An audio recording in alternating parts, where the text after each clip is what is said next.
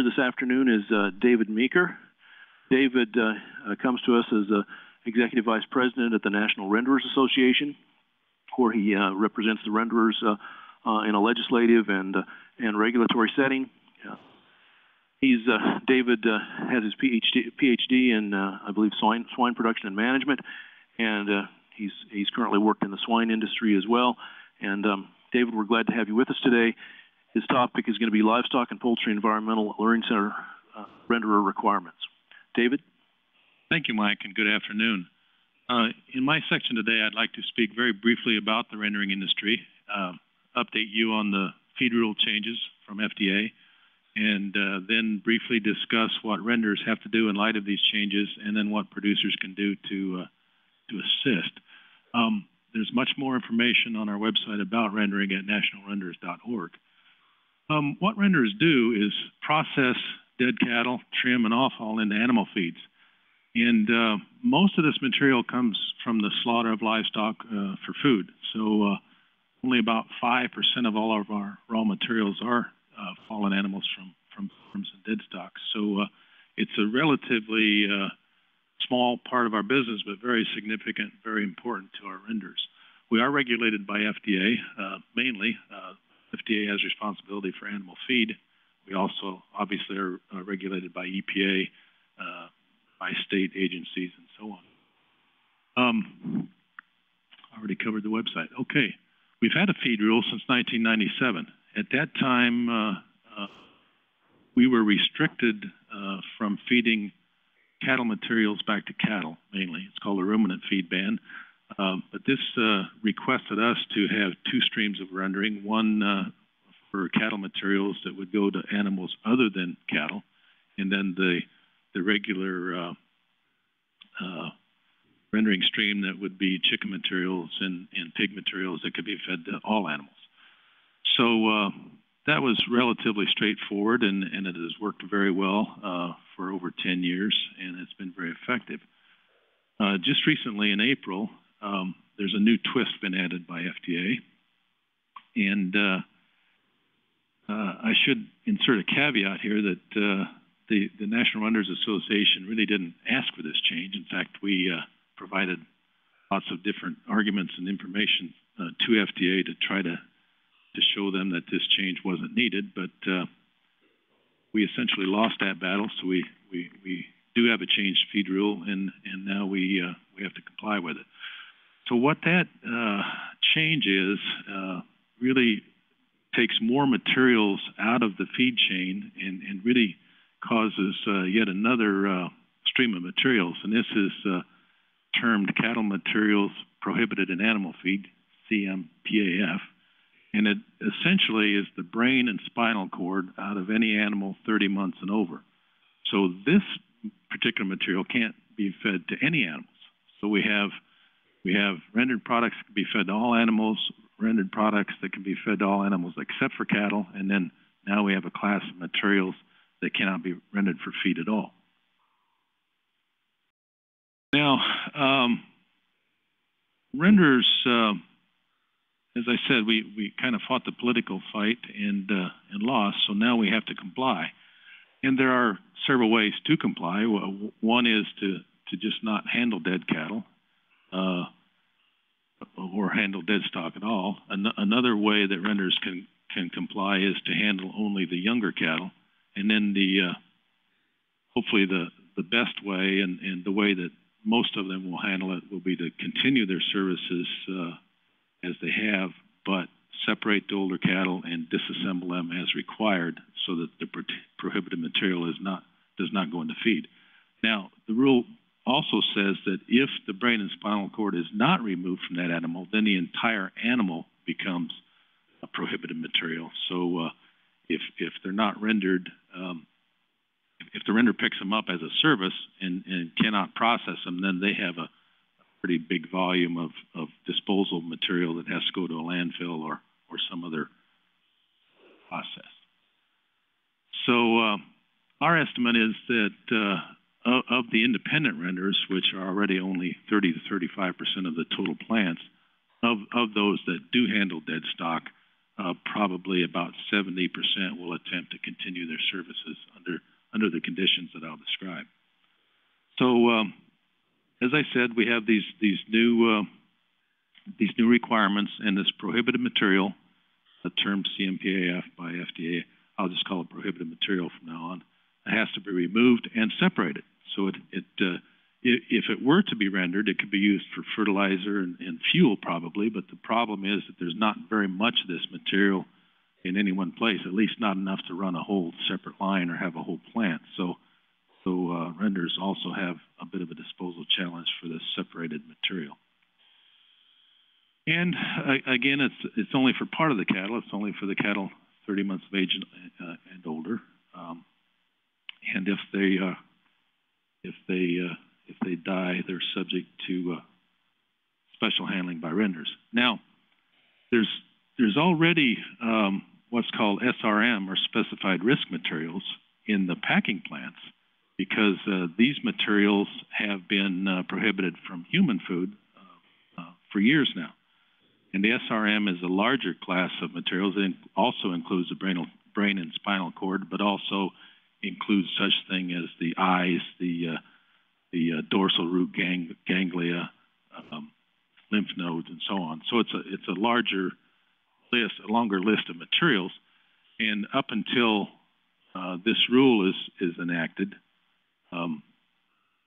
these materials could go to rendering. So we also have a challenge in slaughter plants, whereas the materials that were prohibited from human food, part of them are now also prohibited from animal feed. So this is another challenge, and we have to split the materials coming into rendering.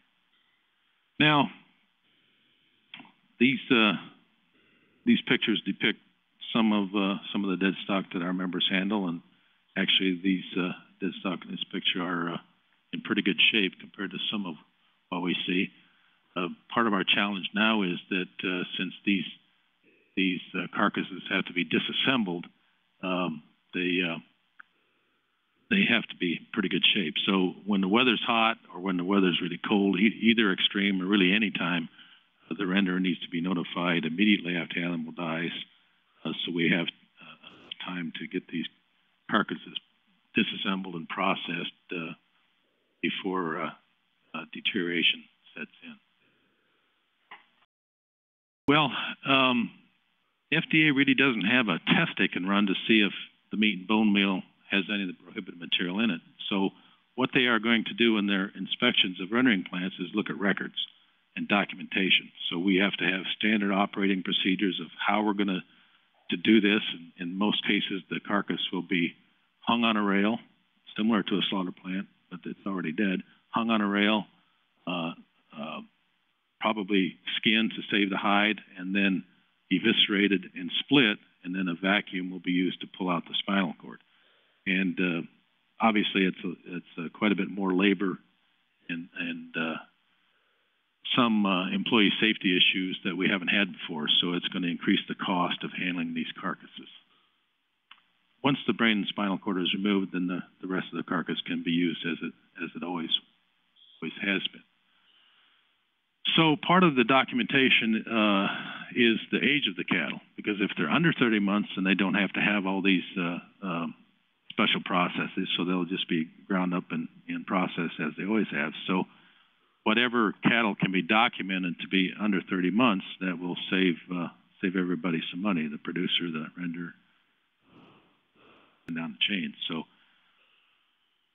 if you have documentation on age, then we're going to ask you to mark the carcasses. Now when I say we, I mean most of the independent renders in the business participated in a task force, and we developed these procedures. Some may vary from that a little bit depending on their plant, and the forms may look a little different with their own logo and so forth. But I'll go through what our committee decided. It should be close to what people are expecting.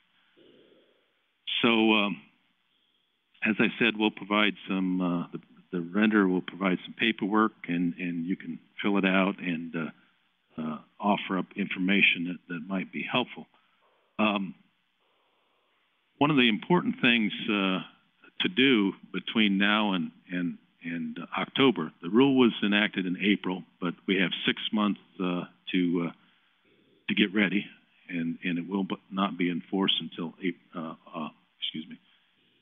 October 26th. So between now and October, better sooner than later, you should talk to your render. If you have rendering service now, you should talk to the render and see what conditions are going to be like.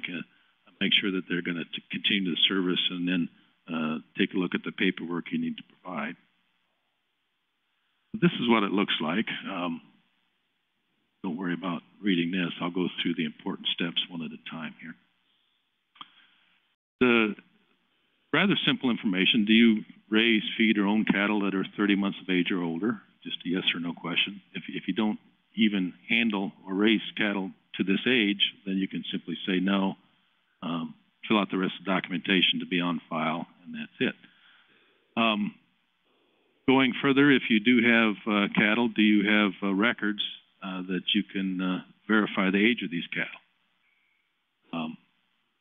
Records do need to be kept on file for a year. Yes or no on that question. And then another question on records is, do you have it for all the cattle or just part of the cattle? Kind of information that members have to keep on file. Then, if you have records to determine the younger cattle, are you willing to mark these carcasses? Yes or no question. And then we looked at several ways to mark carcasses and settled on a fairly simple way of using an orange paint stick or another color if you don't have orange, but use a paint stick to put an X on the side of the older cattle, 30 months and older, and a U on the side of the younger cattle. So it looks something like this on a live cattle. And if the age is uncertain, don't mark and don't guess on the age. What the renders have to do is, if the age cannot be documented, then they have to assume that the bovine is 30 months or older, unless they can use dentition by the teeth, or if it's an obviously very small, young-looking animal, they could assume it's a calf. But in most cases, if it's anywhere near the size of a mature animal, they're going to have to assume it's over if they don't have age documentation. And older cattle may incur a higher fee for rendering. As I mentioned, there are going to be more labor involved, and more procedures to follow, and more records and all of that. So it could cost more to have that older bovine rendered. But resist the temptation to just call them all young, because that's not going to work either. You have to be truthful in declaring the age of cattle, and there's some more legal language on that a little later. Bottom of the form is your name, email, contact information, and so forth. Pretty normal stuff. Now, the back of the form has some of the legal language on it. And you do have a legal obligation to be truthful on these forms. This statement constitutes a statement that's used by FDA and will be inspected and verified by FDA. So if you aren't truthful on the form, it's not just telling a lie to the renderer, but it's lying to the FDA, and those penalties are fairly serious. So if you don't have the information, just say you don't have the information, and everybody can assume that's an older cow. There are some fairly severe penalties for that.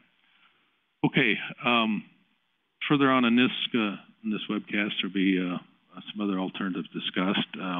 There are ways to get rid of fallen livestock other than rendering. There's burial, landfill, composting, incineration, and alkaline hydrolysis, which is used in some of the diagnostic labs and so forth. We do believe, and many others agree, that rendering is the most suitable technology for animal health, for the environment, and so on. But in some cases, we realize that it's not available.